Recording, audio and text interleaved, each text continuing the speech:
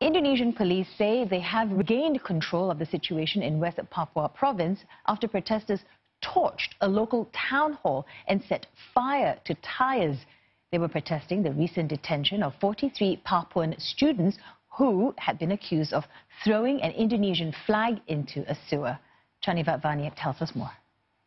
Lots to unpack from the various unfolding situations in Papua throughout the day. In Manokwari, rioters have reportedly dispersed and the situation on the ground is set to be conducive. Now, the masses dispersed after negotiations were held with top officials where they reportedly demanded security guarantees for Papuan students in Java. And they also demanded an apology related to official statements allegedly made about Papuan students.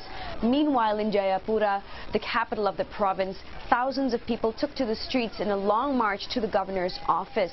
They were received by Papua Governor Lukas Enembe, and the people reportedly made a number of demands, including asking the president and the national police chief to take action against officers involved in racist conduct. Now, these events have been sparked by two incidents that took place in Malang and Surabaya, both in East Java. In the first incident, the deputy mayor of Malang reportedly threatened to repatriate Papuan students after a demonstration by the Papuan Student Alliance and the Indonesian People's Front for West Papua last week. Now, the second incident involved an alleged desecration of the Indonesian flag in Surabaya, which saw at least 43 Papuan students arrested and released after questioning around midnight on Saturday. Now, the students were allegedly subjected to racist words by the East Java people, the police and military, along with discriminatory slogans which made them angry, according to the Papua governor. And following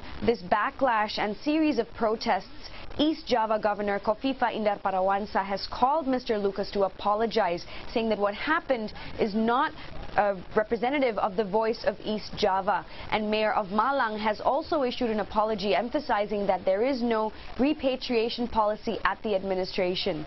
Finally, Chief Security Minister Wiranto, in a press statement earlier, expressed the government's regret over these incidents and said that instructions had been issued to conduct a thorough investigation in a fair manner toward anyone deemed to have committed an offense against the law in the matter. National Police Chief Tito Karnavian has requested that the community remain calm. He's also urged Indonesians to respect one another. The Home Affairs Ministry, meanwhile, has asked the Manokwari regional government to correct allegedly inaccurate information and fake news which has been circulating and is believed to have functioned as a trigger for the demonstrations.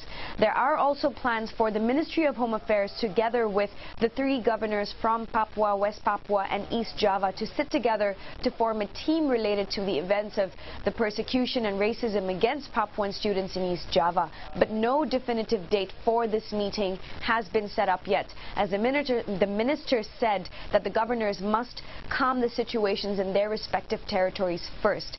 Meanwhile, security forces are standing by in various other parts of Papua in anticipation of other mass rallies that might crop up.